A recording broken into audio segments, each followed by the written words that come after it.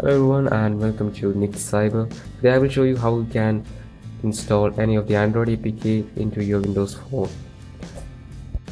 So for that you should be on Windows 10 technical preview, and as of now only some of devices are supported. So these are the devices that are supported, and you cannot convert all the apps.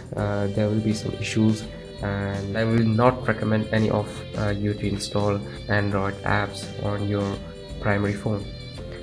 So as the tutorial is not official, so in that case there may be chances that your device may be damaged completely and you may lose access to your device. If you still want to use Android apps, then you can continue. So for that, first you need some of the apps that have, so I have placed the links in the description. And now let's go to the, so first of all you need to install the SDK Tool. So I have placed the link in the description. Now the next thing what you need to install is the phone connect. These are the files that you need to connect your phone to PC. And the other thing is the Java development kit. Now after that, go to your Windows phone and go to the settings section and type in developer. So it's already there for developers, and so you need to click on the developer mode, and the developer mode should be enabled right now. Now click on yes, and you also have to click on the device discovery to on, and after that click on the pair button here.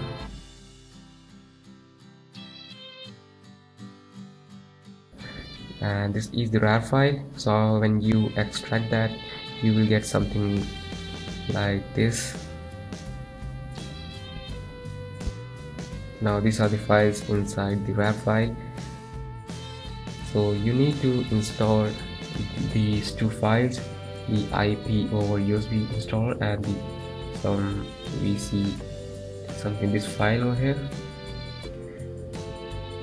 After that, right click on start menu and you must open the command prompt as admin.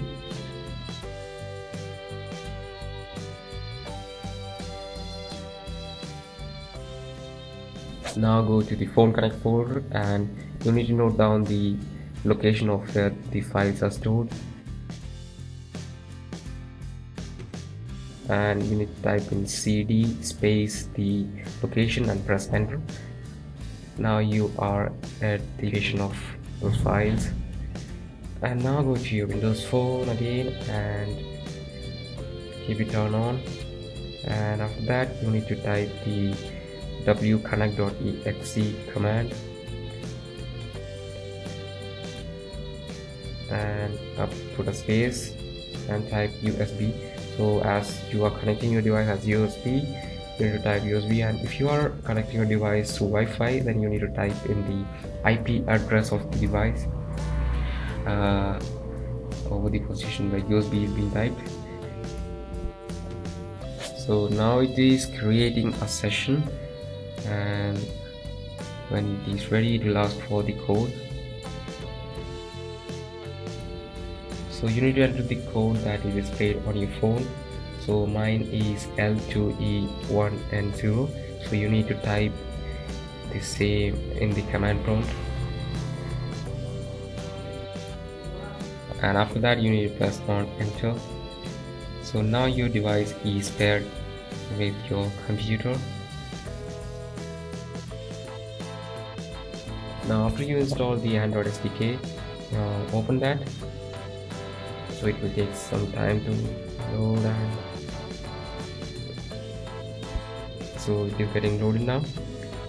And so another thing you need is the Android SDK platform tools. So that thing is necessary for that. So mine is already installed, so you need to check that box and install it in here, and it will get downloaded automatically. So after you install, you will see that those files will be available on the platform tools folder. So these are the files. So open the folder and remember the location or copy it. Okay, so the platform tools folder, open that and copy the address or the location where the files are stored, and again type in cd space and paste the location and press enter. So now you are at the location of the platform tools. Make sure, so my Android app that I want to install is already in the folder, so if you want some other app, place it there and type the app space install command and go to the Android app that you want to install, and mine is the IMO file, so the file name is com.imo.android.imo, something like that. So you need to copy the file name including the extension that is .apk. So after you copy, paste the file name after the adb install command and press enter. So after you press enter, you can see the file is getting installed in your Windows phone.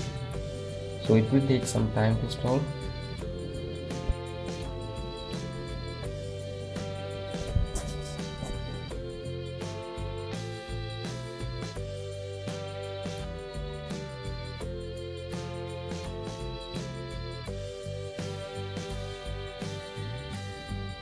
So now our Android app is successfully installed. Now let's go to the Windows phone now. So as you can see, it is available in the recently added app, and as of I have tested that app works perfectly. And let's open it. So this is the loading screen that you will see in all of the apps. As said, it works like charm. And now, so that was my easy tutorial of how you can easily install all the Android apps. So right now only the app that does not use Google service are supported.